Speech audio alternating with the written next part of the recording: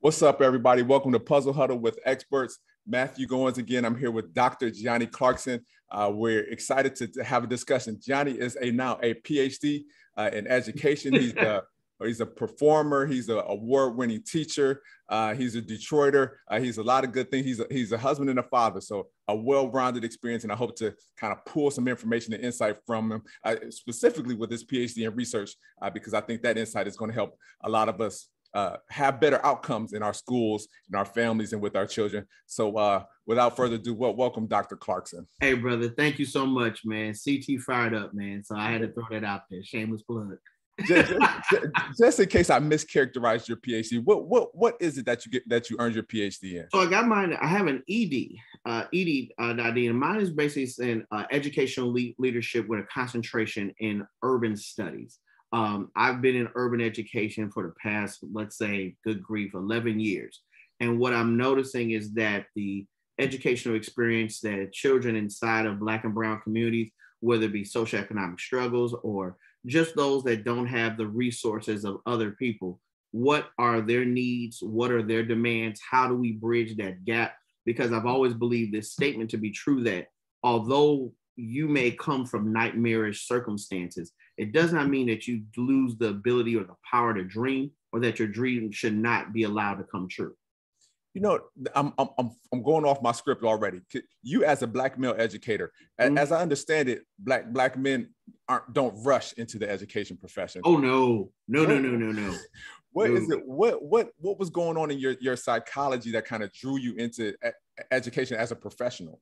So how I became a teacher was that I was leaving nonprofit. I worked at nonprofit for a good majority of the time and was in a bit of a transition. And my dad was like, listen, you would be a really great teacher. And of course, I played it off for the longest. No, I'm fine. I'm not really that interested in it.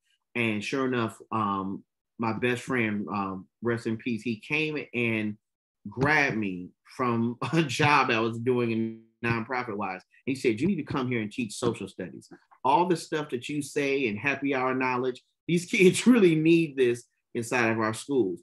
And I taught year one, and I was hooked ever since. So it was literally the best thing that ever happened to me. Yeah, in terms of just unpackaging some additional notes from your portfolio of credentials and background, and what were some of the other things that you are trained to do professionally or had some professional experience doing? So I went to school and majored in theater arts and speech communications. And I actually left school for about a year and acted professionally. And I mean, I absolutely love the fact I was able to act professionally. And this is during the time I was at Dillard, shout out HBCUs. But literally being able to act professionally, be able to get that really great training. When I came back, I was able to get a really cool internship at Comedy Central. So really kind of understanding like writing and what does that look like. Then I thought that I was going to possibly go into an MFA program, get my master's in fine arts, and especially in acting. Hurricane Katrina came and changed everything drastically. That's how I ended up in the DC area working in nonprofit. And all those things kind of helped me along the way, because I feel that there are often times in the middle of teaching, I will jump into, performing and laughing and really kind of getting the students engaged. And I think that's the reason why so many students dislike school, because it's a lot of sit and get. Somebody's always lecturing at you. And it's like, well, I want to talk, or I want to be engaged. And I think that's where we missed the boat. Yeah, teaching in terms of classroom control and it is part performance. You got to have a really core skill set in terms of just getting everyone's attention, keeping everyone engaged. It is not for those people that are uncomfortable in front of crowds and uncomfortable in front of big rooms of people. You'll need that skill set to be effective, I think. Yeah, it's this. Like I've always known with this theory that how are you introduced to like learning? You're introduced to learning with this big yellow bird and these people, these Muppet people that talk, and they're showing you letters, and there's music and there's counting, and you're so overly engaged. Then all of a sudden you get to school and it's boring, and you're like, yo, fam, I've been tricked. Where the bird at, man? Where bird learning? Where these people at that was that had me all Right, right. engaged. So now you're seeing this horrible falling out of love of school. Like, man, it broke my heart the day that my son straight up came in school and came in from school. It's like, I hate school. And I went, damn, it happened. And I thought that it could be beat, but I realized what had happened. The engagement that he needed was no longer there. It wasn't the fact of him being lazy or he's not willing to do the work. It's the fact that that engagement was not hitting him. And now it became something that he hated. What was it that you were resistant to? You mentioned that your father encouraged you to be a teacher and that you had a good friend that also encouraged you. But why wasn't it, why were you hesitant to pursue that as a career? Because honestly, I'm just gonna call it what it is. I hated most of my teachers growing up. You know, I mean, I'm sorry, you know, like, I mean, you know, I think about, you know, the wonderful world of Miss McCormick. I think about Mr. Washington, who was a brilliant history teacher. At Ludington, there was Mr. Hunt. Ooh, that's it. You know, that's 3. I'm telling you that out from K through 12, there were 3 teachers I was interested that really engaged me. So now you're saying be one of these people that you, because I was like, I don't fit into that mode. I'm not boring. I don't want to stick to this monotony. So yeah, man, I wasn't interested. Yeah, it sounds like a maybe a concern that you might get boxed in or just kind of Absolutely, yeah, yeah. Yeah, if I was a very outgoing person and excited about, entertaining and performing, and I think this teacher thing is going to be dry and boring. Like, why go sign Why up? would you do it? Yeah, why would you do it? It would really be kind of a wash. And that's kind of where I felt. I was like, man, this is going to be a huge wash for me. And I don't want to be bothered. I just really don't want to be bothered. Well, how do you find support to kind of reconcile who you are in your personality and this teacher job that it doesn't how do you make the two work? How do you able to unleash your creativity? By always pointing to the scoreboard. You know, men lie, women lie, numbers don't. Anywhere that I've gone, I've always boosted test scores. I've always boosted in student engagement. I've always boosted the number of kids that attend college. So though it may be unpredictable and nothing that you can quote unquote find in a research educational journal, the numbers don't lie. You know, when I say this all the time, that when places that I've taught, man, I got problems with kids attending my class. That's not my problem. I got problems with kids failing my course. That's not my problem either. Well, what are you doing? Well, I'm going to show you what I'm doing. The question is, are you comfortable with stepping outside the box and realizing that what you think education is compared to the style of education that our children need might not be the same thing? You know, inside of urban education, we have students that receive special education services. We have students that are not reading on grade level, students who are emotionally disturbed. And if you don't have customer service or can identify with people consistently, it's going to be problematic. So yeah, that's how I've been able to be successful. It's just always making sure the scoreboard always says I win.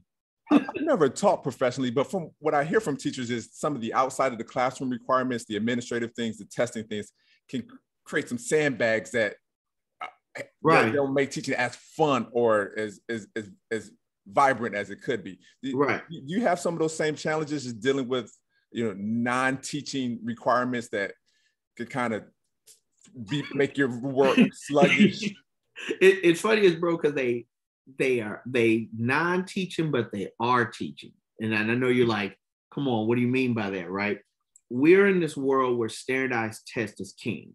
You know, there are 2 major standardized tests that everybody deals with, which is the PARCC and the NWEA. And these are tests that gauge growth and how students have growth throughout the grade and growth throughout the school year.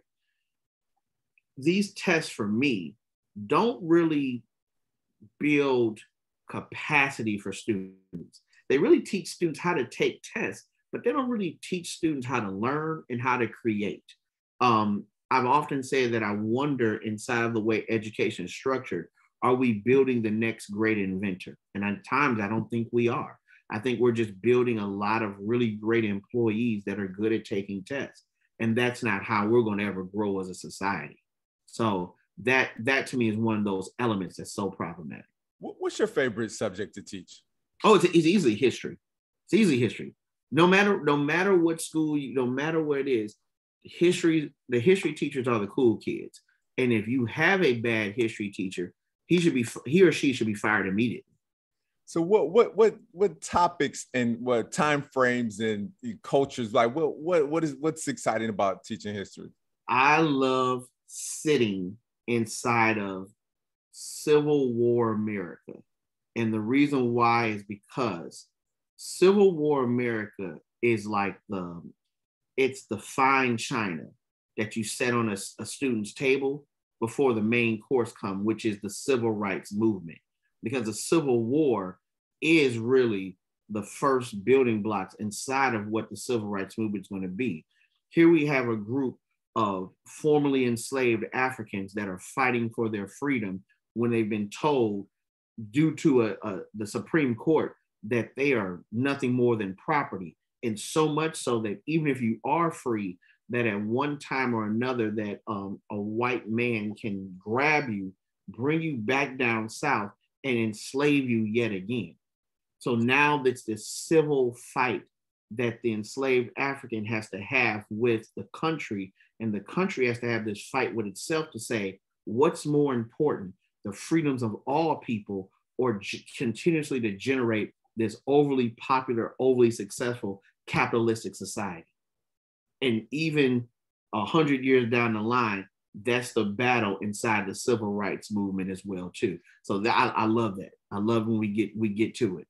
If this is a space where you've done a lot of thinking, expand it out for me in terms of your age appropriateness. You know, take the Civil War to me for kindergarten, first grade, second grade, because what you described, I don't know, but it sounds like probably a high school level of engagement. But how do we put that in place in elementary school and pre-elementary school? But you know what it is, bro? Don't get tricked. It's not a overly complicated concept. All children understand fair. Like if you look at a lot of kindergarten fights and why kindergartens tell the teacher, well, the first thing they say is, well, Johnny hit me and that wasn't fair. She did this and that wasn't fair. Da-da-da did this and that wasn't fair. Sit in fairness. Do you think it's fair for someone to work for someone else and that person not get paid? Well, tell me why you think that's not fair. Well, believe it or not, there was a time inside of our country where there's a large population of people who were taken from their land, brought somewhere else, forced to work, and they weren't getting paid.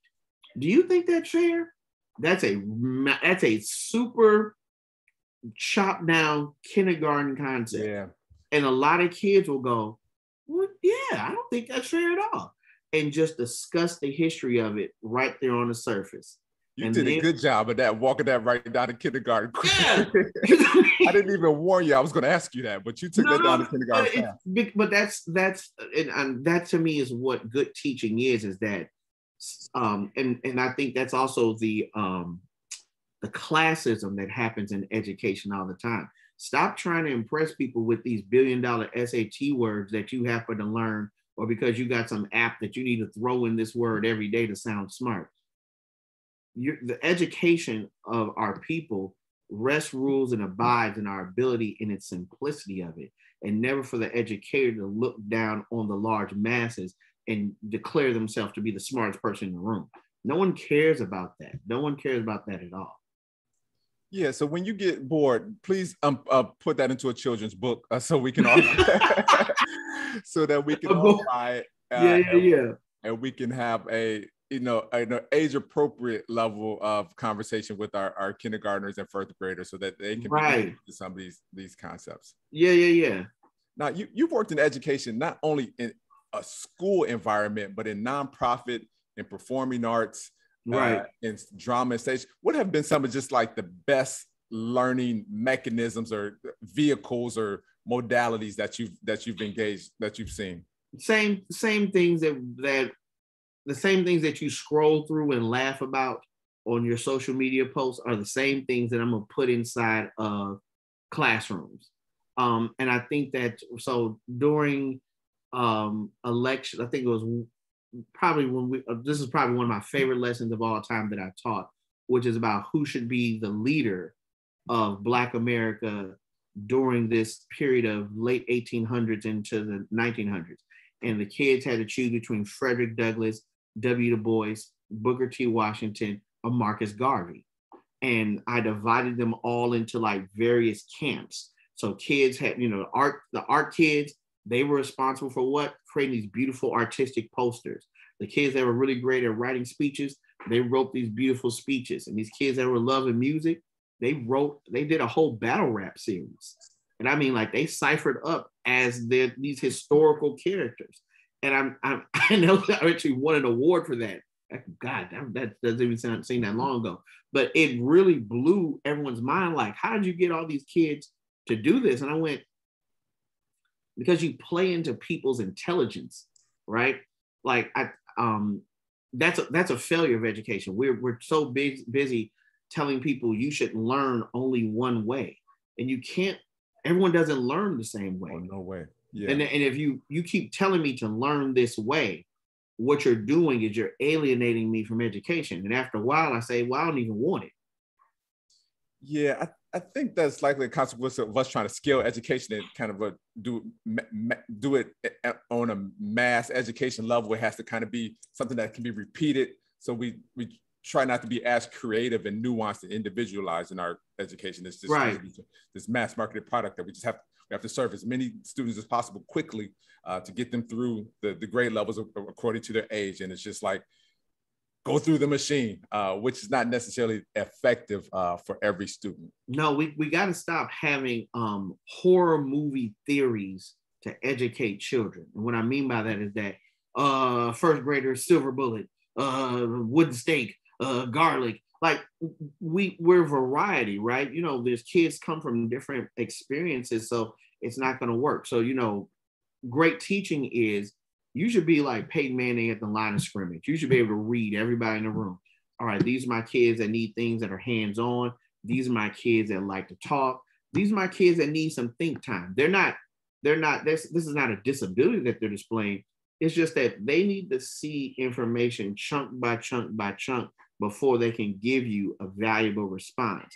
Because if you notice, and this happened to us back in the day, oh man, such one of my favorite teachers.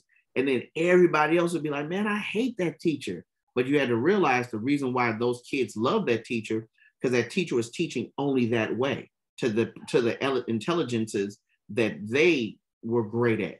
But if you're a hands-on kid, you're a kid that does this, you're gonna hate that class off the break. So what do you do outside of the classroom that keeps you, because you're pulling from a lot of different things? What hobbies and activities do you have outside of your teacher role that kind of keep you fresh, keep you loose, keep you thinking open-minded and bring it in? What it sounds like something else is helping to keep you. So inside of my master's program, where I got my master's in programs and curriculums and organizational development. And I thought that was a really, my master's, of course, I'm super happy about being Dr. Clarkson, but I felt like the master's really kind of changed who I was as a teacher. I was teaching year one and was great, but literally after I got my master's, I felt like I just went to an airplane that was different, because I understood that organizations have to be developed slowly, carefully, understanding how all people are different. And that's what allowed me to be really, really successful, is that understanding. Also, playing sports as a kid, hey man, such and such is good at this, so let that person do this. This person's good at this, let them do that. And I think by honoring the differences in people without alienating the differences in people is how you build strong communities. Because kids don't learn in places that they don't feel safe. And safe does not always mean safety from violence, but safety sometimes means safe to process information differently than everybody else. Yeah, the pandemic, I think we saw some statistically some teacher turnover and some teacher burnout. Right. And it's easily to understand why. What have you done for yourself to make sure that you don't experience the same burnout and the interest in transitioning to something else? So for me, it's just the ability just to close my computer lid. Like, let me just watch some Sports Center. Let me watch a really good movie. Let me watch something on Hulu. Let me spend time with my son, laughing and joking with him. Like, being able to do those things really kind of centered my refresh button. Also, teaching is super emotional too. Like, you really give of yourself every day. You know, when people say, oh, it's 180 days and, you know, you guys get the rest of the summer off. But no, it's bigger than that, because there's things that you don't see as a parent that teachers give of themselves to make sure children are okay. But just kind of being able to refresh, you know. But also, I think too, to get great at this craft, you always have to be reading, what does new research say? If you like, I hate it whenever I walk into a room or professional development and someone says, I've been teaching for 20 years and I know everything I need to know. And that's, as soon as I hear that statement, I immediately just pick up my food, be like, it's nice meeting y'all. And I'll roll out, because you have to have a growth mindset. You've got to have a growth mindset. Okay, and fresh off the PhD, what is it that you studied for your dissertation, your PhD dissertation? So my dissertation was in is single-sex education a viable solution in public schools? And the reason why I leaned into this is because inside of private school models for the longest inside of our country, right? Oh yeah. Private school models, single-sex education has been dominant and is shown to be highly successful. My experiment was, or my dissertation was, I wondered if a public school modeled the same thing that a private school did with full fidelity, would there be growth? And I used three major points. I looked at the NWA testing, the PARC, and I looked at grade point averages as my pressure points to see if there would be a major change. And I used a single-sex male class, a single-sex female class, the co-ed students that were male, co-educational students that were male, and co-educational students that were female. Yeah, so I haven't done this research, but off the top of my head, I'm guessing that there's probably a difference in age, right? So kindergarten, first grade, second grade, it might just all be a wash because there's not enough gender difference at that point in time, or the roles they're engaging. But as you get older, maybe high school, is that the point of inflection where same gender classrooms starts to make more of a difference? Well, it's funny because I did my research with 8th graders, and I mean the percentage and points gaps were huge. I mean, as far as who was being successful compared to who was not being successful. I mean, when I say they were huge, it were really, really startling to see how much better our boys did, especially compared to single sex and compared to co-education. And I want to say that there's a little bit of a theme. And the reason why we don't do, well, the research showed, let me be careful why I say this. The research that I did show is that we might be each other's worst enemy.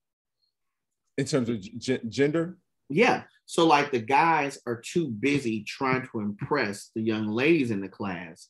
Therefore, I'm not really focused on my education. And some guys may decide I want to dumb myself down because I don't want to be picked on by certain guys. Same thing with our young ladies. I don't want to be too smart because therefore the guys might not be interested in who I am. And also, I might lose friends. We at times, sometimes, and this is what my research showed, that we at times may suffer from herd mentality.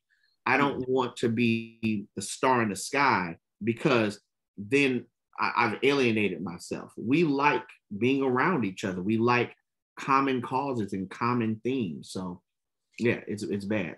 Yeah, and at the higher education level, it would be hard to argue against the value and the merit of the models that we have in Morehouse and Spelman. Like they're just really good in terms of those niches and right. Exceptional graduates. Like it's just right.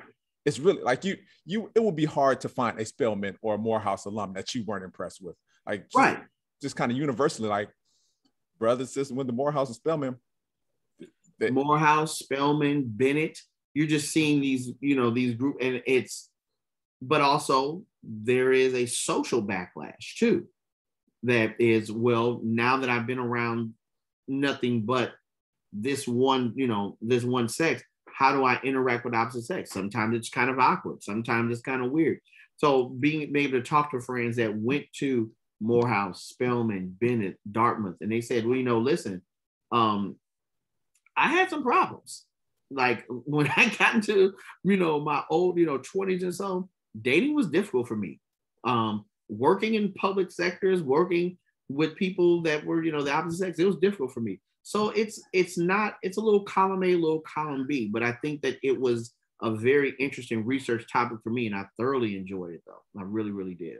Yeah, how does all this information influence how you parent? Now that you have this PhD insight, you have your professional experience as a teacher, and your drama, your acting, all these different things. How does all this stuff boil up in terms of how you behave as a parent? Right? What are you doing in parenting based on all of this stuff? As far as parenting, as far as teaching, make well-rounded decisions. So, for example, when I said earlier about making sure there's things for students that learn hands-on, make sure there's things for students that are better listeners, maybe students that need to write, things that need people extra think time, because that's what it is that you need to provide a well-rounded experience as a teacher. I'll tell you the other thing that it made me do too is that it made me very cognizant of how I decide to dish out punishment for students as well too. For a lot of our boys, when our boys do something wrong, man, and this is just inside of public education, we throw the hammer at them. Jeez, like it's a very slow pathway to a road for forgiveness. And that sucks, because it's like, if I already hate this place, but also when I do something wrong, you kill me for it, man, I can't stand this place even more. The popular research says that guys and boys and girls will do the same thing, but boys will be punished at like 2 times tougher than our young ladies. And I don't think that, and then also too, so that's one end. For my young ladies, I am big on awarding young ladies for talking. And this is the reason why, because unfortunately in research, girls who talk a lot, and I don't know what type of show you have, so I'm gonna say it, you can edit this out. But girls who talk a lot are labeled as bitchy, bossy. You know what I'm saying? And I'm like, yo, she's in the 4th grade. She can't be a bitch. That's rough. You know what I'm saying? Like, how did her wanting to express who she is make her the B word just that quick? So for me, I'm like, young lady, what you got to say? And she can take all the airspace she needs. Oh, that's what's up. Thank you so much for sharing that. I didn't think about it like that. Because what it is that she doesn't need me to define her as a woman, but what I should do as a young lady, but what I should be doing is providing her the right space where she can develop and grow, and not punishing her because she's paying attention. Yeah, it takes a teacher really paying attention and having the freedom in the space. So not overwhelmed with a lot of other things, so that they can have the brain and the emotional space to pay attention to their students to unlock some of these things. Because if you're just so busy with those administrative tasks, it prevents you from being as detail oriented related to in classroom size and workload and some of those other things that might prevent you from being as focused on each student as you potentially could be. Right.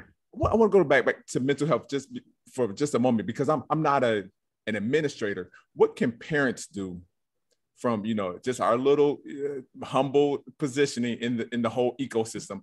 Right. What can parents do to help support the mental health of the teachers of our kids, so that so that we can help ensure they don't get burned out, and we can help ensure that they're not unnecessarily transitioning to other careers. Maybe some teachers should transition to other careers, but right. No. This thing ain't for everybody. Trust me. I got 10 teachers that shouldn't be teaching right now. And the following is, and I'll mess with you. Here are the names. Scroll the names right here. What for those teachers that should be teaching, like this is what they're passionate about, this is where they're excited, this is what they have the training to do, and if they could just find more support, what can us as parents do to help make sure our teachers are thriving? The main thing is to understand that we're not the enemy, we're your teammate. And I want to be very careful in that. I have seen something really weird happen inside of education where it's parent and kid versus the teacher. And that's not how we're going to win. There's a robbery that's taking place. And this robbery is the injustice that happens amongst Black and brown children all the time. I don't need an ally. I want an accomplice. And what we're going to do is we're going to steal our kids' futures back from a society that says that they're washed and they have nothing to do with it.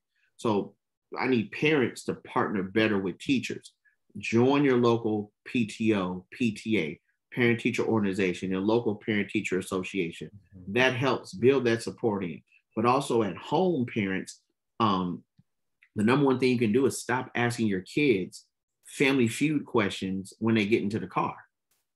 How's your day? How's your day today? Fine. Yeah. That's a bridge that leads to nowhere. Like that kid really may be hurting inside or really having to go at it, but they have a programmed default answer inside their mindset. How you doing today? Fine. Like, with my son, hey, what's going on? Tell me something you love. Tell me something you like. Tell me something you love, something you hated, and something you're going to change for tomorrow. Because what I'm doing now is I'm building out rapport. So then what happens is that I'm asking my son to be more intentional in how he handles the day and how he handles problems. Like when he knows that he sees me, and he knows those 3 questions are there, as soon as he gets in the car, he's like, let me tell you what went right today, Dad. Blah, blah, blah, yeah. blah, blah. I'm like, oh man, let me. So now what happened is that over time, those questions don't even exist anymore. And I literally defaulted to the original question. How's your day today? And he talks for about 8-9 minutes. Yeah, getting more out of our kids. Yeah, that car ride home for those of us that are using that method of transportation. It seems to be a great time to unpackage what happened during the day. Like that whole unpacking of the day, because on pie chart, your teachers spend more time with your children than you do, and that's kind of scary to think about. Yeah. So therefore, you're trying to play catch up. And you can't call all your children's teachers back. How they do today? All right, man. What they do today? Was that cool? Did they do this? Like it's too much. It's too cumbersome. So you have to be very deliberate in how do you get to that information for your kids. Very deliberate. Yeah, and avoiding that adversarial role. I'm guilty of getting an email or seeing my children's assignments marked up, and my first reaction was, "Wait, you took a point off of the teacher took a point off of what?" Right. Like, hold on, that letter was capitalized. How are we going to talk about this? Is a capital? So yes, defaulting it and maybe even preemptively establishing a relationship with the teacher, so that when different things happen that might be a surprise. This isn't your first engagement with the teacher. But also too, teachers have to be better in how we engage parents. So I believe that there are 3 phone calls you got to make throughout the school year. You got to make sunshine calls, which is, man, such is doing really good today in school. Okay. Like that's what a teacher should. If you're listening to this right now, and your child's teacher has never given you a sunshine call, I'm sorry. I'm just going to call it right there. That's bad teaching, because if they do something bad, you right on the phone. Man, little Giani is out here wilding. You throwing chairs, you yelling Wu-Tang, like you gonna kill me. So like, you can't, you gotta keep that same energy, right? If they doing something good, man, little Giani is out here, you doing really good. You got an A on his spelling test. I'm so proud of him. I see him working hard every day. All right, mom, dad, I'll holler at you later. Click. Yeah, he little Obama in here today. He little Obama in here, man. Yes, we can and everything, right? But you can't kill him for this and not praise him for that. Because what happens is that that child's really not interacting in what I would say an honest space. What they're doing is they're only doing the right thing out of fear all the time. Man, right. I don't want Dr. Clarkson to call my mama because he's gonna go in.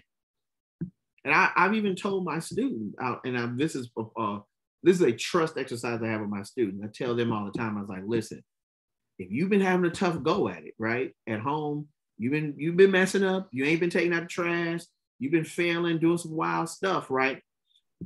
Do this. If you got a good, on Fridays, you have a good grade in my class, email me like, hey, can you call my parents this weekend? I need some help. Hey, what's going on? Yeah, this is Dr. Clarkson. Yeah, man, let me tell you something, man. Greg out here killing the game right now, man. I'm really proud of that young man. He's doing this.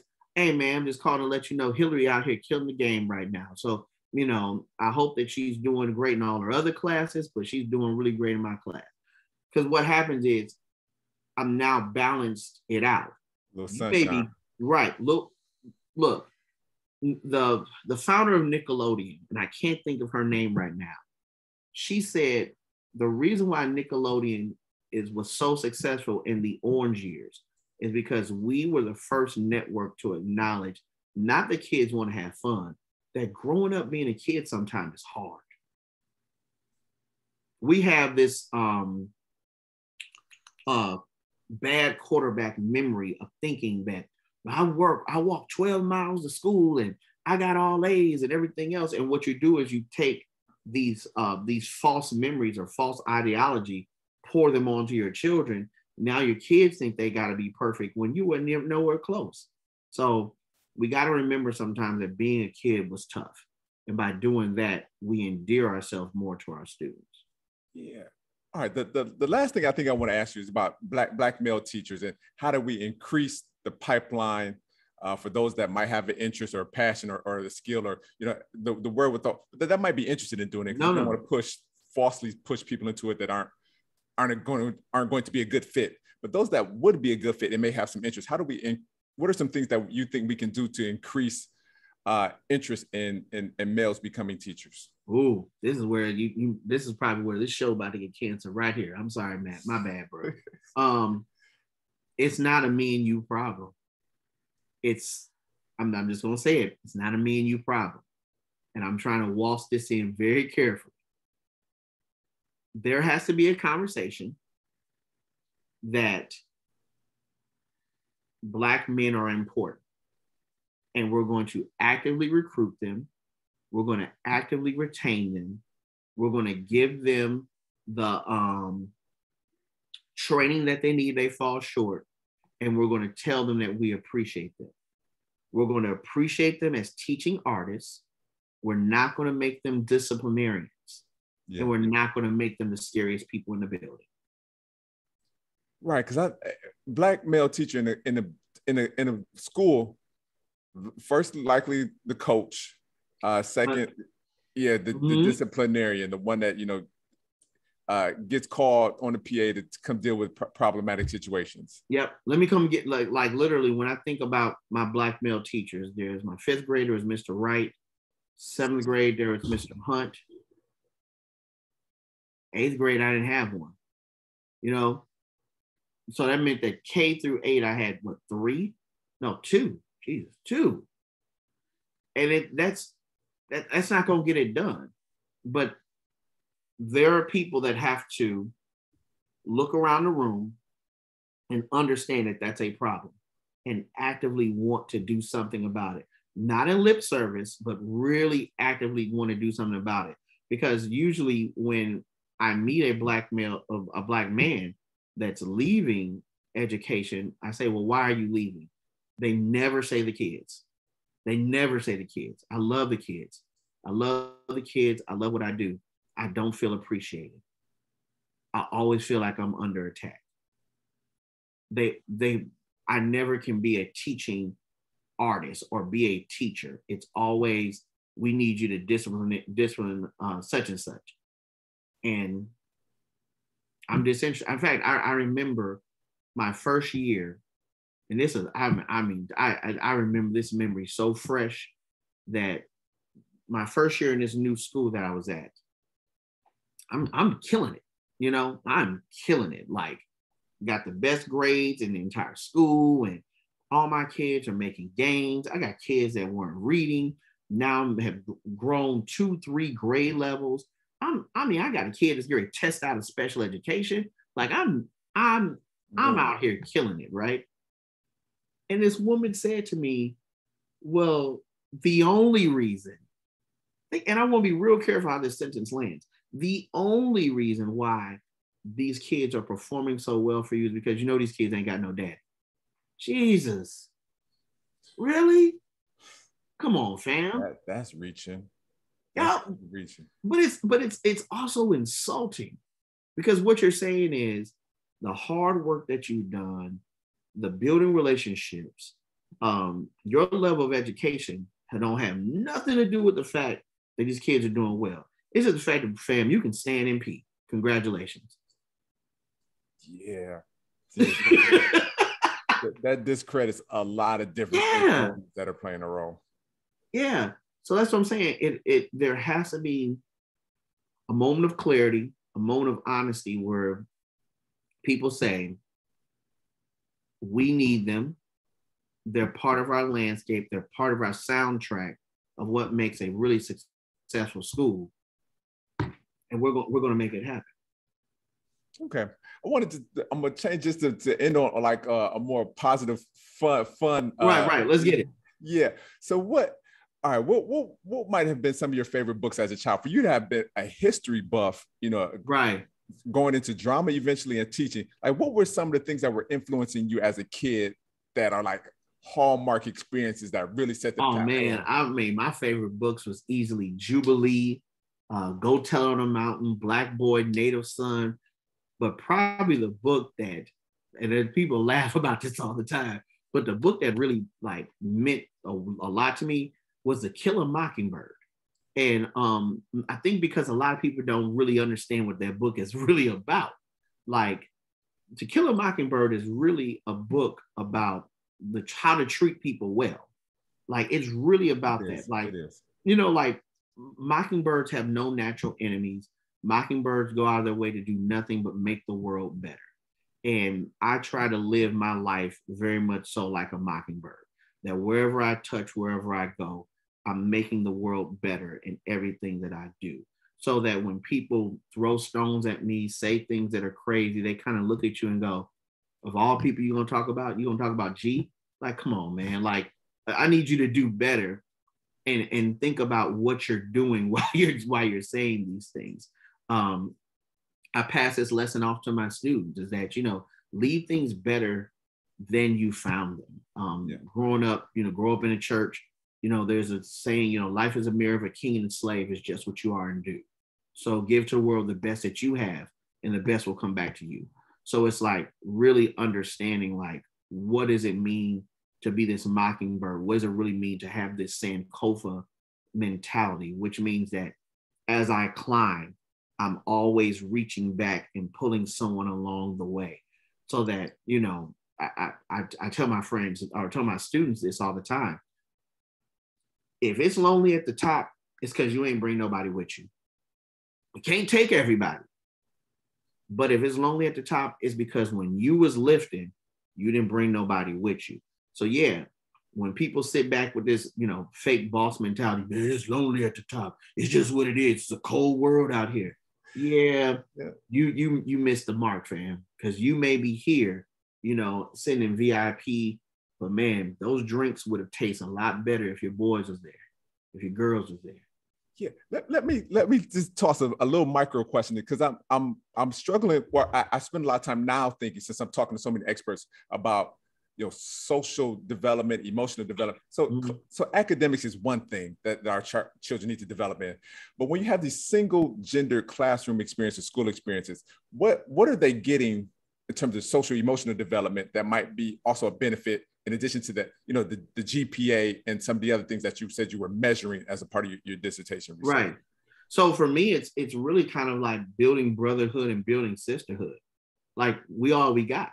You know what I'm saying? Like there's something about we all we got mentality. When you look across the room, and we learn this a lot of time in sports, you learn this a lot of time in any group activity. When you look around a huddle and you go, listen, man, we all we got. It is a little Detroit versus everybody. It is those kind of that mindset of, if I know this is all I have, then I'm going to treat these things a lot differently. You know what I'm saying? Like, if you only got one good pair of shoes, you're going to take care of them, clean them to be the cleanest, oldest pair of J's in the world. But you're going to take care of them. So when you're in a huddle with people and you say, man, this is all I got, I ain't really got time to be petty towards you or hold grudges, but I do have time to be forgiving, to be understanding. I have time to grow you because I know that I only have one of you. And I think that if that mentality was taken more globally inside our societies, we'd be very hesitant in grabbing a gun to solve everything, or finding the worst solution possible to tell people I ain't the one to be played with. Come on, you know what I'm saying? Like that's the emotional maturity that we all need. Yeah, that's not high level conflict resolution. Getting there if that's not the starting place for effectively resolving the conflict. No, it's not. And then also too, I think I said this in our group, that we're on Facebook, is that I am not gonna punish nobody at 41, 42 years old for a version of themselves at 15, 16. That's a little silly. Yeah, we're far from you. You're gonna cover a lot of ground in those years. Yeah, like you're still trying to figure out so much stuff. And then it's funny because like I hear people say, man, I don't mess with such and such. Oh, okay, well, why would I mess with such and such? Man, I'm gonna tell you what they did.